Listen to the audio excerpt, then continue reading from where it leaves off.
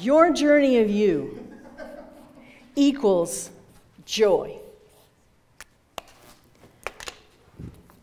Now, I need to tell you about my journey. It did not look like joy for a very long time.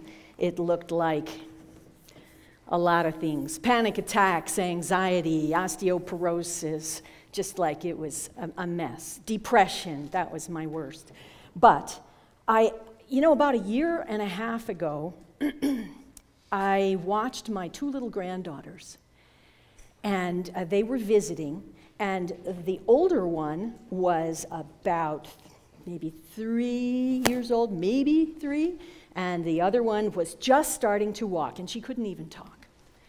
And they were in the house, and the older one accidentally turned on the radio, full volume. Freaked her out. She went, "Ah!" And her baby sister took one look at her, and she was just learning how to walk. This little girl took one look at her sister and said, "I don't know." I mean, like, you could just see the wheels turning. Like, "I don't know what just happened, but it's bad." And she went, "Ah!" And they both started running around the kitchen. Ah! Now, I had like one of those moments, you know how you have one of those moments when like the world changes? And I thought, Sadie just caught fear. She doesn't know what it is. It's nothing bad, but she just caught it like a cold.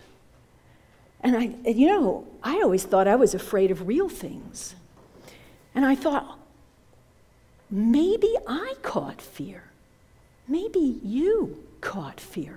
And I started to live inside this question, because I love questions, and I always have a good question running in the background, like a computer scan.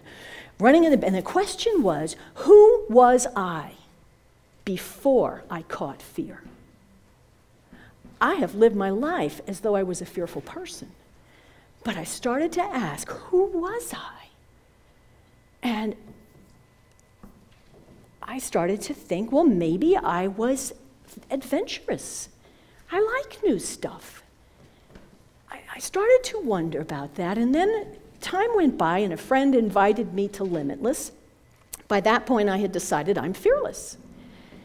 And she invited me to Limitless, and I'm very busy. So I thought to myself, I am like way too busy to do this. But something inside of me said, this is important, pay attention, go. So I went. And I'd like to ask if there's anybody here who has had that feeling, a little feeling inside, this is important. Like before I even went, I knew I should go and do this. So I went to that, and I learned about beliefs. And I learned how the beliefs in our life run our life. They're like the computer code behind the scenes that runs the program. So I started to take on the thought of, what else have I believed? I mean, I believed in fear for over 60 years. I believed in fear, that's who I am. Not the clothes I wear, but anybody remember Mr. Rogers? It's not the clothes you wear. Well, beliefs. So I started to think, through Limitless, I started to think, what are the clothes that I put on, that I carry around with me? And I thought about my very first memory, one of my very first memories about being on this planet. I was at my grandma's house, and I was cute, and I was named after her, Grandma Felicia.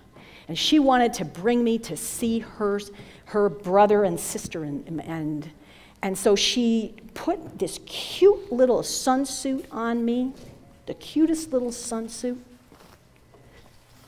and it had no top. And I was so embarrassed. Now remember, I was so young, I couldn't talk to her about this. I was just like, I knew something is wrong here. I should have a top. And I said, in my baby language, which didn't come out in words, I said, "Ah!" And I cried, and that was inconsolable, and my aunt came over to me. And she said, "What is it? What is it?" And I said, "Help Mommy! But I didn't say it in words, I said it in ah! I screamed. And she helped me, and she got me a shirt so I could go out in public.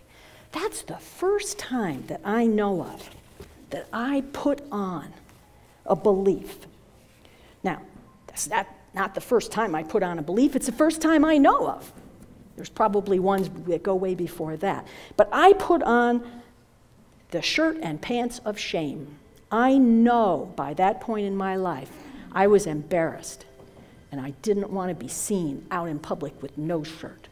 So I got my shirt, and then I lived in a household, I was so shy. I mean, the whole idea of being up here is like crazy. So in my household, I like to hide under the furniture. Anybody here hide under furniture when you were little?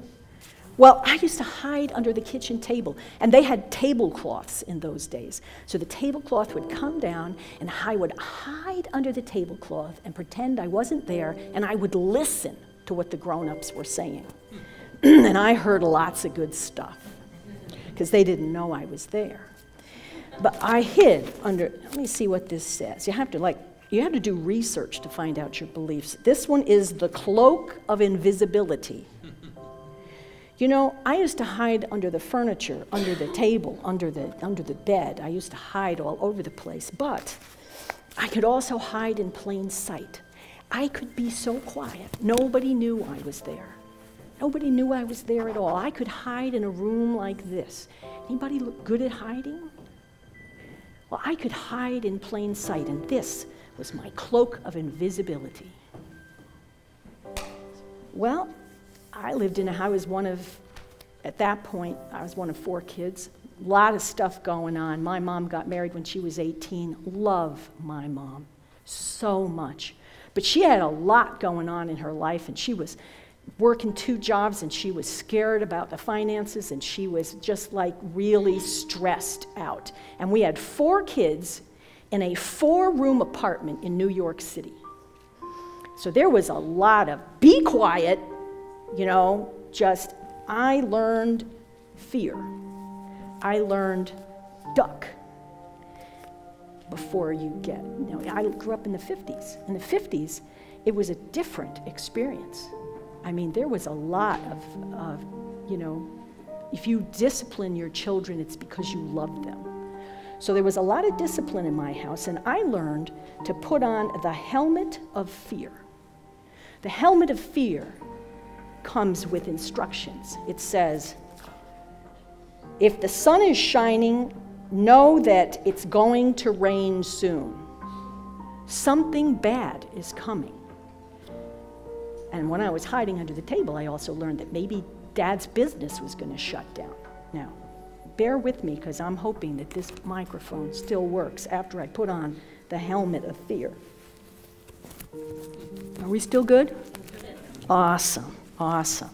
Well, the helmet of fear was very helpful, and I used to use it all the time. But it wasn't just in my house. I mean, it was a fearful time. I mean, we had the Russians, we had world events, and things were always going on. I went to school in a time where you were taught to hide under your desk in case of nuclear attack.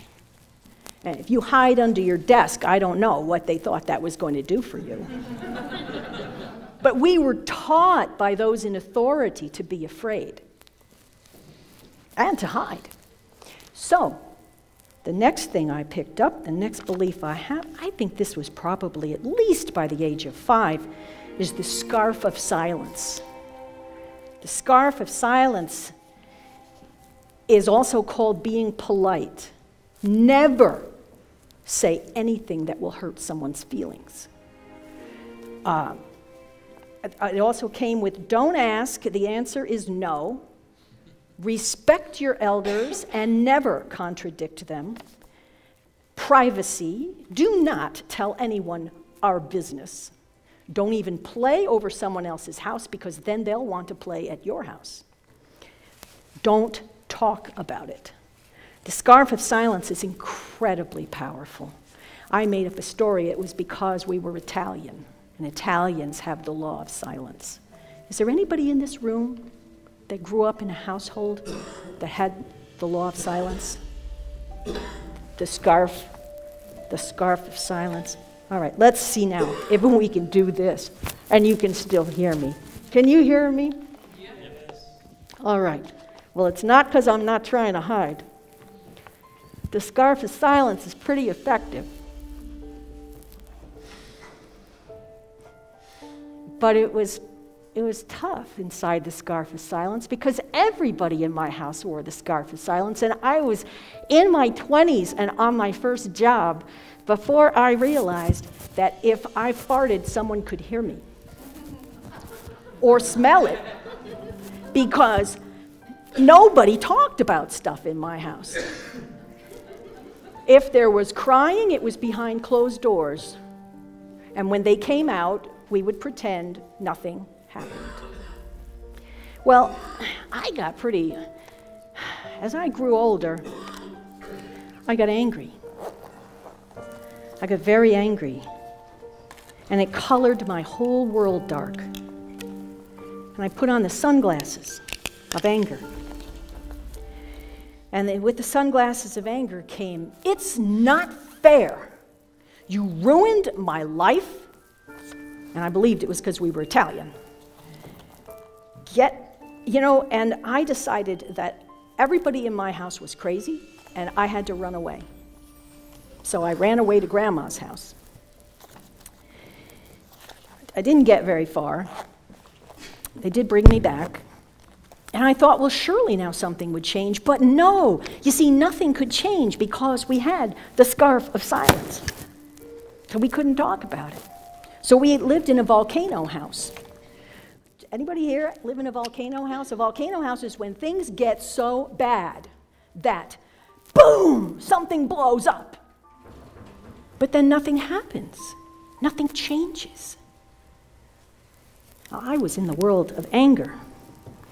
But when I was hiding under the table, I learned a lot of really good stuff from the grown-ups. I learned that there was not enough money, that maybe my dad's business was going to have to shut down. I didn't know what we were going to do. I picked up the purse of scarcity. Anybody here have the purse of scarcity? Oh my, suffering, poverty, bill collectors. Don't answer that phone. You never know who might be calling. Not enough money, not enough food, not enough heat, not enough hot water. Did you ever live in a house with not enough hot water? I mean, it came with a lot of anxiety, and I picked up the habit of hoarding in my purse of scarcity, which I carried with me everywhere. And then, when I was 11,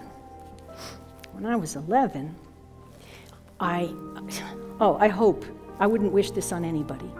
I peed my pants in school. Has that ever happened to anybody? Well, I decided I was going to hide. So I went into the girls' room and I hid. And I put on the pants of shame come in layers. You don't have just one layer. Well, I had the pants of shame, and I was hiding in the girls' room. I hid there for at least an hour and a half. I don't know why they didn't send in somebody after me, but I hid there until school ended. And I said, I gotta die in here. If I don't, I can't go out. I can never see those people again. So I was gonna try to jump out the window, but it was on the first floor. And it's not going, and it was locked. Otherwise I would have gone out the window. And so I said, okay, I'll pretend I'm gonna get on the bus. So I pretended to get on the bus, but I didn't get on the bus. I walked home 4 miles. And squishy tennis shoes. Squish, squish, squish, squish. And all the way home, I locked in my belief that I was wearing the Italian pants of shame. But then, I became a teenager. And I knew that I was supposed to wear one of these. But I had no need, because I was so skinny. I was so skinny that for 6 years I waited to become a woman, and it didn't happen. And I said, oh my gosh, God made a mistake. I'm not really a girl. But when you say something like that, it changes from God made a mistake to I am a mistake. So I put on the bra of body shame. Now, it was too big, so I had to stuff it with Kleenex. And it would fall out. And people would say, excuse me, did you drop something? Oh no, not me, that's not my Kleenex. And I'm hiding under the furniture, only by this time I wasn't hiding under the table, I was hiding behind the furniture. I'd go in my room, and I would sit behind the bed where if my mom looked in the room like nobody was in there, and I would read. I read a lot of stuff, and I listened to music, and I listened to Barbra Streisand sing a song about freedom. And she sang. And her voice was incredible, and she sang, bird up above, see what he got, freedom to fly and the freedom to not. Dee-dum, that's a fine kind of freedom. And I wanted that freedom, and I knew that if I could just get out of this nut house, I would have a life. So I waited. I waited until I was 18 years old, and I left home, and I went to college, and I put on the dress of rebellion. It was 1970, and it was just about the time when college campuses had all kinds of stuff going on. I mean, it was free love, it was hippies, and I thought, this is really cool. This is so cool. I am away from everyone that knows me. Now I can be my true self. My true self. And I went to Boston, and I went to college, and I said, I am free at last. But, you know, the world is a very scary place. So I needed to live. I needed an apartment. The debt from college was killing me. $2,000 a year. So this is crazy. I can't sustain this level of debt. So I left college, and I begged for a job. I had no idea how to find a job. I said, help me. Will you help me? Well, I got a job. My gosh, God was looking out for me. I got a job in a bank. Oh, I was so cool. I was a split personality. I was a banker during the day and a hippie at night. And I used to change in the ladies' room. I changed in the ladies' room and rode a motorcycle back and forth to school because I was so cool. Then the stock market crashed, and I was freaking out. I mean, I was a banker, and I was trading stocks, and I had an office on the 23rd floor overlooking Boston Harbor. The whole world was at my feet, and I was absolutely freaking out. Oh my gosh, what am I going to do? Help me. And oh my, you know what happened? God sent me Brian, my husband. He sent me Brian, and Brian rescued me. He absolutely did. I am so grateful to him. I think I would be dead if it wasn't for Brian, because it was a very, very dark time in my life. Oh, I'm sorry. I got a little mixed up here. I got a little mixed up. Because I put on the snow pants of shame. This was panic attacks, anxiety. I was so scared. I was not only scared, I was getting sick. Have you ever made yourself scared sick? Well, I have done this. It was not pretty. But I was so grateful when Brian rescued me. I loved that man. I love him to this day. He still rescues me. He still supports me. I was actually able to take off the raincoat of my professional identity as a banker, and I could stop being a hippie at last. And I was all set. But here's the problem. I had this belief that because he was such a great man, I should match him. I should be just like him. I wanted to be just like him. See, Brian's family was wealthy. Mine was poor. Brian's family was organized. Mine was a complete mess. Brian's family was Japanese. Mine was Italian. Now, you may not relate to the shame of being Italian. There are some people who are ashamed of being Samoan, or some people who are ashamed of being fat, or some people who are, whatever it is, it doesn't matter. I was ashamed of being Italian, and I knew that was the cause of all my problems. And if I could just be a Nagamatsu, Japanese, then I would be all set. So I literally put on Brian's clothing. Brian wears blue pants and a blue shirt every day of his life, except for Sunday, where he puts on a white shirt. But I thought, if I'm going to be like Brian, I literally got blue pants and a blue shirt. I stopped wearing orange, green, purple, all my favorite colors, and I started looking and walking, and I became organized. There's never dirty dishes in the sink. It was just like a wonderful, wonderful life. Our cars never break down. Everything works. And I love this man so much. We decided to have a family. So I put on the bathrobe of motherhood.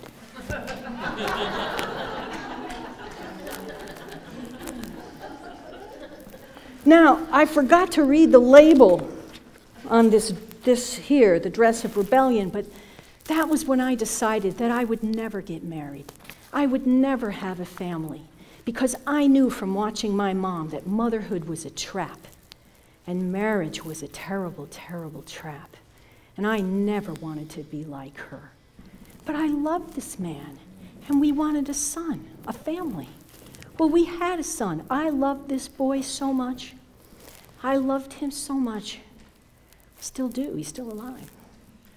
I love him, and I became so depressed. I became so sick. I absolutely lost myself. I put on the rock-bottom coat of depression and despair. I was trapped. I could not leave this husband that I loved. I could not walk away from this son that I adored. But I was also just at the bottom. Now, the problem is, I don't know if there's anybody in this room that's ever dealt with depression.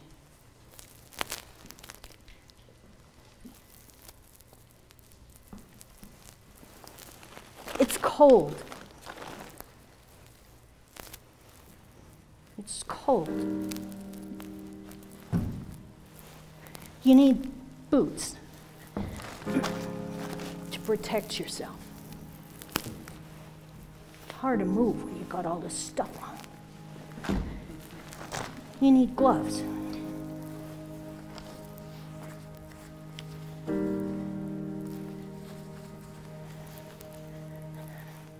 And I rocked my baby. And I did my work. And I smiled in the pictures. And I said nothing. Because when you're depressed, you have no voice. I started to rock. I went into my own garden of Gethsemane, and I said, help me. Help me.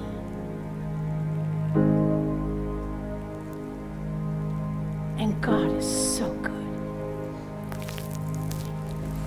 He helped me. He sent me a friend. And the friend said, come with me. Come and learn. Come and learn what God says. So I started to learn. I read the scriptures. It was 26 years ago. I became a fanatic detective for truth. I became a person who would not be stopped. And I started to take off. I took off the sunglasses of anger. I took off the gloves. I took off the depression. And I said, oh, that's so much better. And I went through my life for 26 years. I did everything in my power. I took medication for 25 years. It saved my life. But I felt like there was something else. Like don't I have enough faith? I increased my faith. I put on the dress of faith. I thought I was with the most amazing people in church. I loved these people. I wanted to be just like them. I put on the matching dress of faith, and I studied all the good holy people that I knew, and I wanted to be just like them. This is about as far as I got. And if you look at me, I mean, those of you who did know me before I joined Limitless, you'd think I was a very high-functioning human being. I mean, I have a lot to offer. I'm very smart. I'm kind of cute sometimes. But when I came to Limitless, I said, there's something else. I used to tell Brian, I don't want to die yet. I can't face God and have him say, what did you do with your life? And I'd say, like, this is not enough. This is not enough. So I went to Limitless. I went to Limitless, and I saw all the amazing things that people were saying. And I had the sling of regret. This is the sling that says, it's too late. You're too old. Too much has happened to you. You've got too many injuries. You're all used up. But you know what? I didn't put it on. I said, no, there's something more for me, and I will find it. And I have studied for 26 years. I have done everything in my power. I have found truth and made it my own for this many years. And I know there's something going on here at Limitless, and I want it. And that's when, on July 29th, when I became a gladiator, there's inspired leadership in the health intensive program. There's inspired leadership in gladiators. Not because they're great, but because they teach truth. And they taught me how to take off layers of false beliefs, old beliefs, beliefs about motherhood. Beliefs that 2 weeks ago, this layer came off, the one that says, I have to match my beloved husband. We are different. We are really different. I have gifts that Brian doesn't have, and he's got gifts for organization and that I'll never have. I've learned from him, he's learned from me, but no, we don't have to match. We don't have to match. The shoes of depression, they can go. This layer of matching is probably one of the most important things I ever did. I took off the helmet of fear. I'm gonna shut down here now. Help me.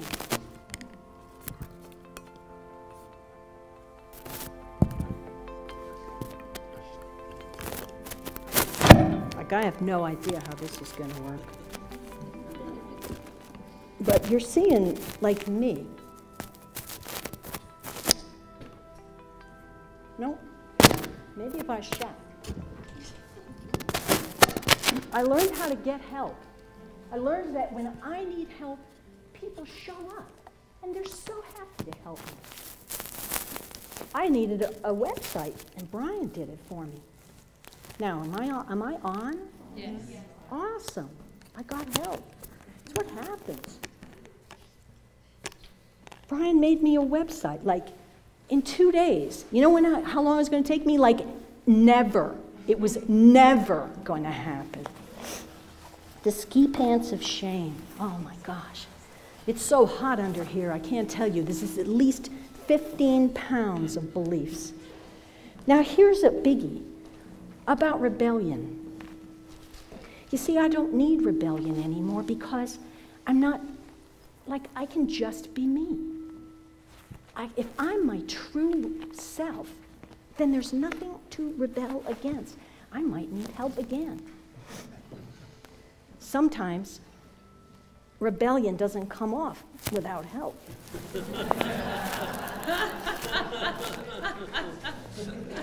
All right, I'm dangling body parts here. I don't know. All right, so body shame. Everybody's got it. So just like, let's all take it off together. Ugh. But what I've learned, thank you. Thank you so much. The curse of scarcity came off when I signed up for Gladiators.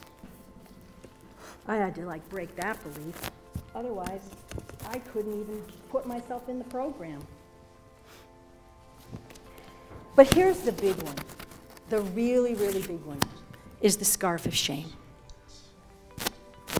The scarf of silence. It has to come off, because without the scarf of silence off, you cannot say, "Get me help." You cannot ask. You cannot know how many people love you. If you don't take off the cloak of invisibility, you will never know how much love and help there is in the world. Now, a couple of weeks into the Gladiator program, I was able to shed the Italian pants of shame. Something amazing happened when I shed that. When I shed the Italian pants of shame, I got my family back. I got my grandma. I got Italy. I got lasagna. It's amazing how much I got back. I got me back. I think I'm right about here right now. There's always layers to come off. But I want you to know that I am dedicated to your journey of you equals joy. I will never shut up. I will, at this point in time, I know that you're always putting on and taking off layers. Like, I got the ballet shoes of being ridiculous. I mean, I'm in a dance recital in 5 weeks, and we are pathetic. But it's funny. It's not embarrassing. And I want you to know that I truly, with all my heart, tell you that when you take off all the layers of the beliefs, that underneath you are still there. I'm 64, I'm going to be 65 in May. I thought it was too late for me. It is not too late. It's crackling, not too late. Underneath, you are the same as that little girl who went, "Ah!" It doesn't necessarily mean that something very bad happened. It doesn't have to be that there are bad guys in your life. I tell you this, your parents did the very best they could. I'm a parent, I know. I do the very best I can. It's ridiculously ineffective at some times. But I got my dad back. And here's the funny part. I got all the parts of me that are just like him. He was this most amazing entertainer. He was a joyful, joyful man. And I got me. I got me back. And you can too. And in today and tomorrow, you will have the opportunity to choose in to how you take off the layers. There's different ways to do it. But these inspired leaders, they can show you. And I am a witness. I stand as a witness that every time you take off a lie, you get power and you get energy. I came into this program and I decided that I was going to take on my health. I took on osteoporosis, pelvic prolapse, scoliosis. I don't know if you're familiar with scoliosis, but it is curvature of the spine. And this was my life before. Can you see this? This was my life before. I now know that I can stand up straight. It takes awareness. It takes determination. And if I falter, if I forget, I can be just as crippled as I used to be. But I don't have to be, and neither do you. And all the reasons and all the things that you think are in your way are way, way more the stuff you wore, and they are not you. And I tell you this with the bottom of my heart, don't settle. Go on your journey and find your joy.